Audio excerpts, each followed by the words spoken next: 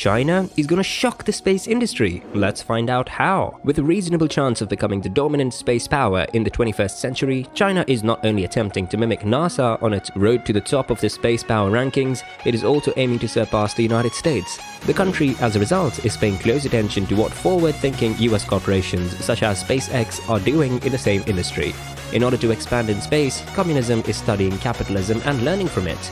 An island spaceport located in the country's southern part served as the launch site for a little Chinese rocket during the summer of this year. It was revealed for the first time in close-up images that small grid fins have been added to the upper half of this long March 2C rocket, which were afterwards uploaded on Chinese social media accounts. Architecture-wise, they were nearly identical to the grid fins that SpaceX uses to fly its Falcon 9 rocket into the stratosphere in preparation for landings on its ocean-based drone ships. Almost a year after this test was conducted, China's major space contractor stated plans to develop the capacity of reusing its Long March 8 launcher, which is powered by kerosene fuel, the same type of energy that propels SpaceX rockets. The Chinese government has indicated that this rocket will be capable of landing on a sea platform by the year 2025, similar to the Falcon 9 booster now in use by SpaceX. It is not only the Chinese government contractors that are replicating SpaceX's economic model, but also the private sector. In addition, there has been an increase in the number of semi-private Chinese businesses that have stated their desire to develop reusable rockets in the future. There have been a number of Chinese startups, including Link Space and Galactic Energy, who have unveiled designs that look to be copies of SpaceX's technology. None of this should come as a major shock to anyone who's paying attention. According to recent announcements by government-backed firms in Russia and Europe, they want to build reusable rockets that are similar in both appearance and function to the Falcon 9 booster. Chinese efforts to copy SpaceX are distinguished from those of the rest of the world, in part because of the country's expansive space goals and the vast resources available to accomplish these long-term objectives. An agreement between the Chinese and Russian governments on the construction of a lunar colony was recently achieved. Aside from that, China has begun planning for the launch of crewed missions to Mars and the construction of a massive space-based solar power plant capable of providing commercial-scale electricity by 2050. He and his team are in it for the long haul, and they're in it for the win as well. According to recent successes in space, it would be prudent to take China's lofty space goals seriously given the current state of the technology. China became only the third country in history to return back moon rocks to the planet when it did so in last December. Assuming everything goes as planned, later this spring, it will strive to become only the second country after the United States to successfully land and operate a rover on the surface of Mars. A number of other space-related initiatives are being pursued by China that are gaining on the United States, including the construction of an orbiting space station, the maturing of satellite defense systems in space, and the establishment of a lunar base. Meanwhile, NASA has spent more than $20 billion on the development of a gigantic rocket known as the Space Launch System, which could become obsolete in the near future as China advances in space.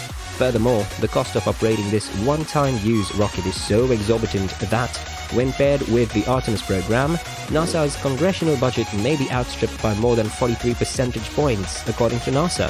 NASA may opt to close the International Space Station in a few years if the current mission is unsuccessful. Aside from that, China is preparing European astronauts to visit its enormous modular space station in the near future and is teaching them Chinese in the process. At some point in the future, several of these European astronauts may be selected to participate in the combined Chinese-Russian lunar exploration expedition. In recent years, the United States' rising competitive advantage over China has been attributed in part to the country's emerging commercial space industry, which is led by SpaceX. Using the full potential of SpaceX and other commercial space enterprises who are seeking to travel further in space, faster and for less money than their competitors, is essential if the United States is to remain competitive. Public-private partnerships have previously been proven successful in low Earth orbit, with NASA procuring services from companies such as SpaceX, Northrop Grumman, and Boeing for transportation of products and humans to the International Space Station, which is located in low Earth orbit. The fact that China began collaborating with hundreds of companies to commercialize rockets and satellites around 5 years ago is one of the reasons for this partnership. As a result, in the 21st century, the space competition is less about China and NASA and more about other countries. Instead, it is a battle between the Chinese commercial space industry and the commercial space industry in the USA.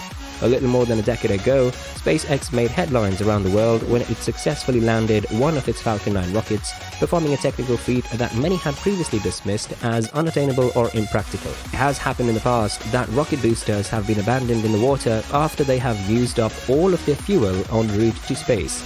Although it took a while, SpaceX has figured out how to land its rocket boosters upright on platforms at sea and on land, allowing it to recover and repair the rockets while also saving money.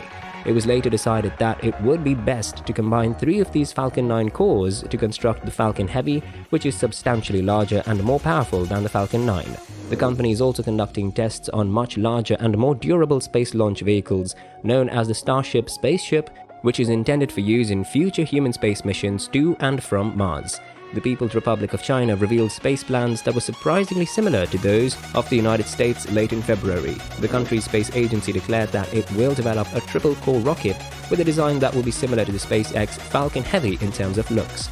As well, it confirmed plans to proceed with the launch of its massive Long March 9 rocket, which is capable of lifting up to 140 metric tons into low Earth orbit, which is the same amount as the Saturn V rocket, an American super heavy lift launch vehicle that's still the most powerful rocket to have ever successfully completed a launch mission. The Long March 9 rocket is expected to take off in the first half of 2018. In spite of the fact that this massive rocket would be unlike anything that NASA has ever built, Chinese authorities have declared that they would like it to be reusable, following in the footsteps of SpaceX. They also stated that they hope to launch the Long March 9 spacecraft in the near future, which will transport its taikonauts to Mars and return them safely. The United States and China have gotten entangled in an increasingly violent rivalry for influence and economic resources on the planet, even as SpaceX has emerged as a game-changing space business of its own. Observers predict that this conflict, which has already expressed itself in low Earth orbit, will expand to the Moon and eventually Mars over the next several decades. In the 21st century, space will come to symbolize the last bastion of geopolitical power and economic affluence in the battle for global dominance and wealth. For the time being, the United States and NASA have the upper hand since they have a more complete space program as well as a more developed commercial space industry. In recent years, however, the commercial space industry in the United States has prospered despite, rather than as a result of, legislation passed by Congress. Unless Congress and NASA work more closely together to embrace commercial space and build an ambitious plan for space exploration, China's determination to achieve its goals and replication of Western capabilities will overcome this edge. Thanks for watching this video. If you liked it, please make sure to give this video a big thumbs up and subscribe to this channel for more amazing content.